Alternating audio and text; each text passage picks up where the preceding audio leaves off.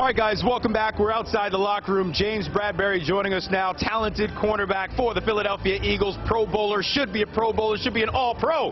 Say it loud and say it with your chest. Congratulations on this experience. What was it like when the clock was rolling down to triple zeros for you? It was a lot of screaming, a lot of shouting. I was just really excited, you know. Once-in-a-lifetime opportunity. You are generally a mellow guy. We all know that. But did this feel different to you? Oh, yeah, it definitely feels different. You know, I've never been in this position before, and I know I played with a lot of guys that's never been to the playoffs before. So like I said, it's a once-in-a-lifetime opportunity. I just want to enjoy the moment. I would imagine this is something that you dream about, right? Like, you dream about this as a kid. You dream about this when you get to the league. And it's so much harder to get here than what you imagine, isn't it? Oh, yeah, it's definitely harder to get here.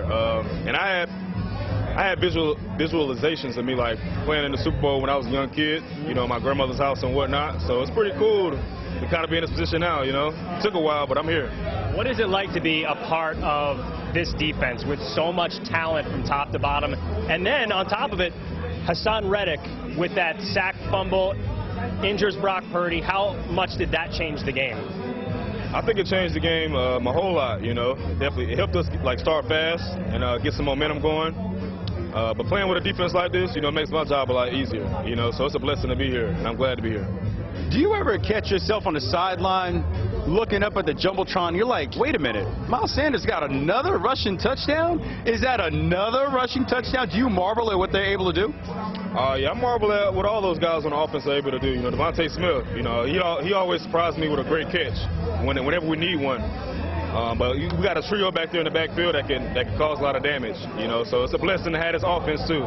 Sometimes it feels a little overstated. We talk so much about how great the fan base is, but truly they are. What was it like walking in here this morning, and then when the crowd came in, what did that feel like? I had a lot of jitters, you know, and it kind of actually helped settle it, you know, because they were excited, and it was kind of like having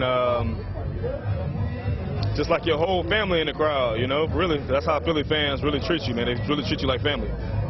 You were a member of the Giants, obviously, and, you know, you end up coming here. You had no plans really to come here, right? You didn't know you were going to end up in Philadelphia.